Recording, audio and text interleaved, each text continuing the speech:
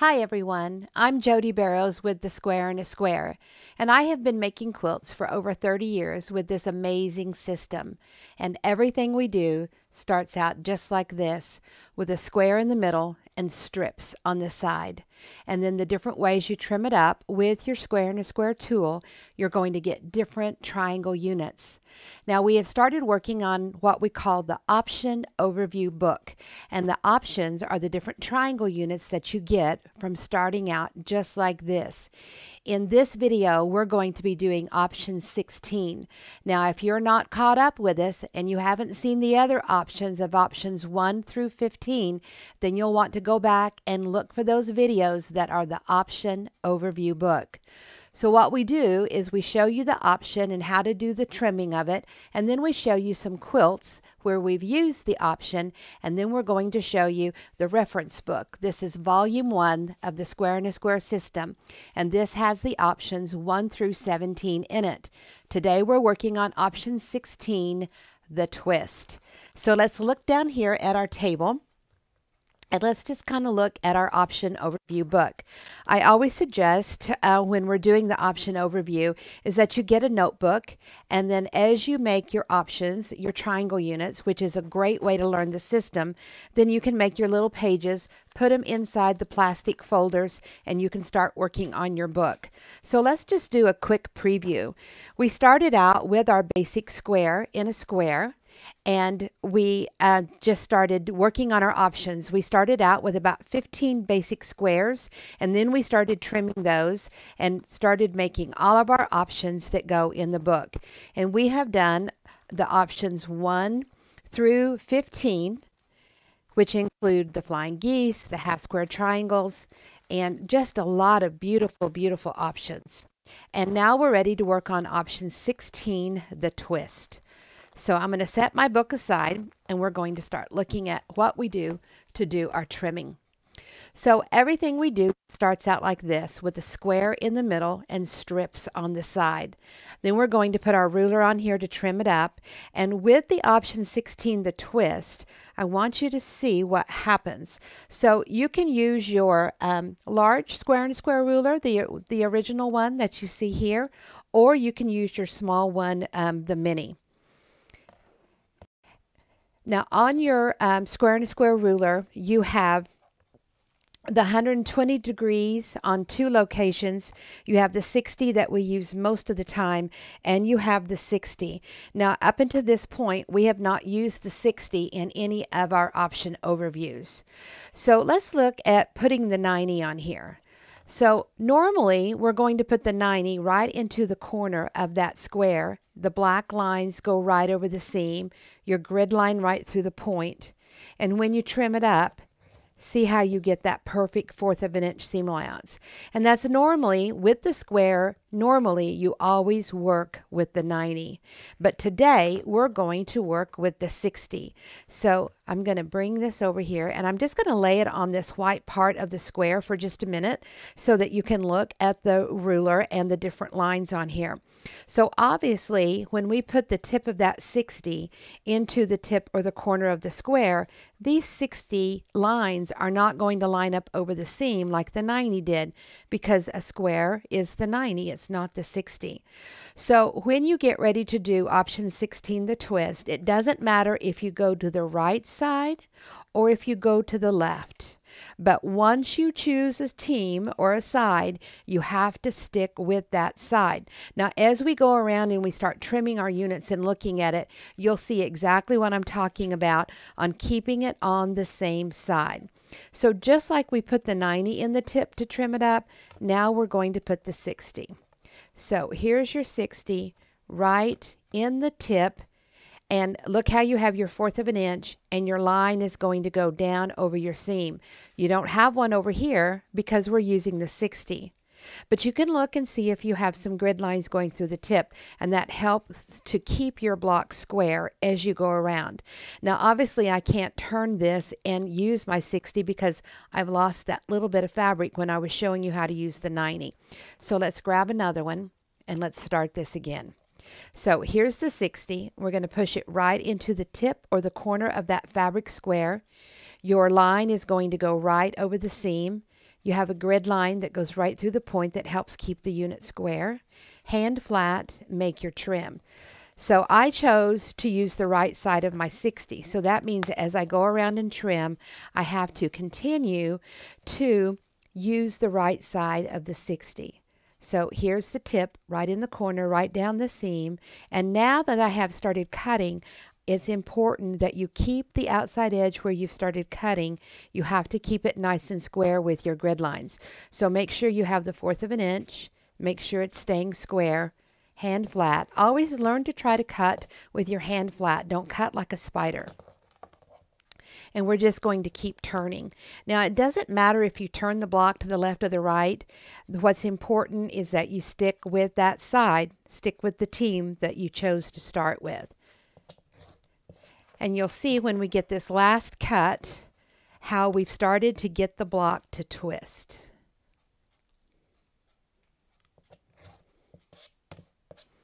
Okay, so instead of having a normal square in a square with normal triangle units on the corner, you can see how we have these long, slender triangle units, and you can see the movement of how the block starts to twist. Now, with just like our option 2, when we sew strips on the side again and trim it up, your block just continues to grow. So let's look and see what happens when we go around it again. So here you can see how we put black on 2 sides, red on 2 sides. So you just sew around it again. And you always know where to put the color because you want the long side to be the same color. See how you have the long side and you're sewing that same color to that long side of your triangle unit. See, here is the long side and you have the same color. The long side and the same color. So that's important to do to keep your color consistent. Now you'll see in some of the quilts I'm going to show in a little while that we did a couple of different things with our color, but to follow through with the process of what we're doing, then we're going to keep the color like this with the same color on opposite sides. So start out with your basic square, trim it, sew around it again, and now we're going to trim again. So you have to continue to keep that same right side. If you started with the right side, you've got to keep going. Now, if you decided that you wanted to trim this one with the left side, you're going to get kind of a jog, jog, jog, jog. And it would be kind of cool for a crazy quilt. And I actually have not sewn one together like that, but it's definitely piquing my interest to do so. So the 60 goes right in the tip, line it up right down the seam, and you've got to keep your block square where you've already started cutting. Now remember, each time you sew around, you're adding more human element, we call PPMs, our personal private measurements. Every time you cut, every time you sew, every time you press, you're adding another human element. So the more you go around, the more your block can get off. So it's important to keep it square on the outside. And with every turn, I'm just repeating the same thing, 60 in the tip, down the seam, and keep it square out here where you've already cut. So I want to try to balance it out so that it's as square as possible on all of the sides. So now let's look and see what it's doing. Do you see how it is starting to twist and turn and go this direction? So see how each triangle unit continues that turn. And because I use the right side, I'm getting the clockwise turn. If I'd used the left side of the 60, I would get the counterclockwise turn of my block. So when you're designing your quilt, remember that. So this is 1 time around, 2 times around. So let's put that one over here. We're going to sew around it again. So see, I continue. My strips have to get wider, and of course they get longer because my square is growing. And this is the 3rd time around. And you just always trim exactly the same way. Keep the same side. Now these pieces are getting large. Save those. And see, that shape's not that much different than here. So you could sew that onto another square and just keep using your scraps.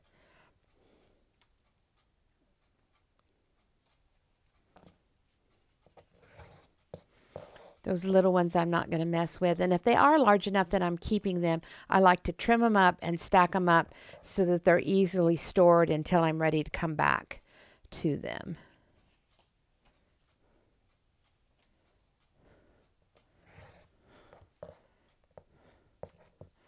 Quilting is all about using your scraps.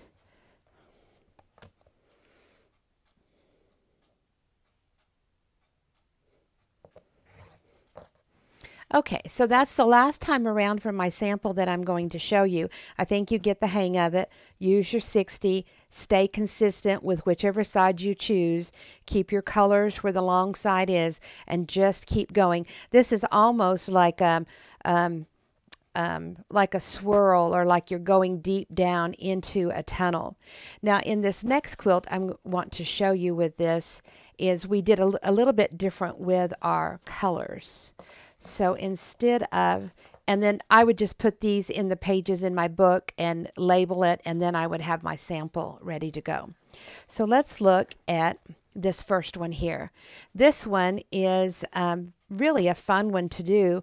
We just chose a novelty print, a cute little rabbit, and quickly made a nice little baby blanket. So here's our square in the middle, and I've kind of cut these out here so that you can see. So here's our square in the middle. We used 2 different colors, but we put them on opposite sides, and then we used the same color as our square to go on the opposite, and you can really see that swirl with this 3-color combination. So let's lay down here and you can see. So here was my square in the middle, a blue strip, a red strip, the same as the center strip, and then you can see how I put the 90 in the corner and kept that going. Now I'm pretty consistent with using the right side of the 60, but it really doesn't matter. So there's one row around. And then here you can see the 2 rows around. See how it starts to spin and go around. Now another cool thing is that you can put anything in the middle. If you put a 4-patch in here, what would happen if you had the blue color here or here? How would it make it spin? I would suggest that you would put the blue color here where the wide side of the triangle is, and the red color here, and then just use the rest of those as your background, and it would, like, your blue would start here and just start to swirl, your red would start here and it just starts to swirl going around. And then of course we did 3 on this one and just made the square. Then we used a sashing and a cornerstone, and I want you to notice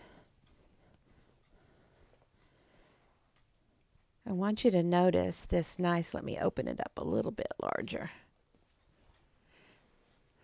Look at this great little star you got with just kind of a swirly effect to it. Also, this looks kind of like a whale tail. So you might want to incorporate this somehow in a design. Somebody I noticed on Facebook was talking about making a whale tail, and this is a great whale tail shape. And of course you can just keep sewing around and just keep this growing as many times as you want. Also with the snail's tail design, instead of using the 90 for your snail's tails, let me look in here and see if we have the pink snail tail in here. We do. Okay, so with this one we did the 4-patch in the middle, and we sew around it one time using the 90 and see how you get the traditional triangle unit, and then sewing again. But if you put the 4-patch in here and did the option 60, then you would really get a real fun looking, very curly snail's tail. And I'm going to show you that in a few minutes with a Storm at Sea pattern, and just how curly this star shape can get.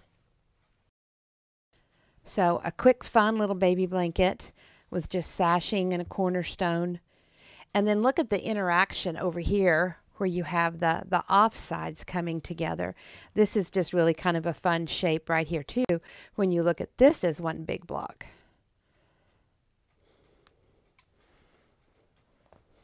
This one was called Rabbit Twister.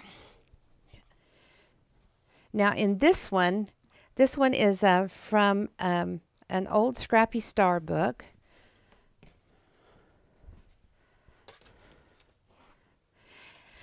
And on this one, we used the star. And the star was our square in the middle. And we put our strips just scrappy on the side and trimmed it up. And then just did block after block after block. Look at this cool little sailboat shape. And see how the sailboat is up and then down. Really could do some nice creative things with fabric and colors on it. And just a really fun one to do with the star. You can go in your reference book. You can go to, I think it's page 69 in your reference book. Let's look and see if I'm correct. Yeah, you can go to page 69 in your reference book, and it's going to have this star, and it'll have your pattern for you to help you, and then it will have a lot of different sizes here for you to make this star any size that you want. And then whenever you get your star, whatever you have in the center, let's say this is 6 inches, divide it in half for 3 and add a 1/2 inch, 3 1/2, and so you know how wide you can make your strips out here, anywhere from 3 to 3 1/2 inches. You can always play with it and make sure that you have the right size. But you do also in the front of your reference book have your charts, and so for your option 16, it's going to give you information on what sizes of squares and strips to make, and it will show you how to go around your square up to 3 times. You can go more than that, but your chart gives you the information for up to 3 of those. And this is the Square and a Square Reference Book Volume 1.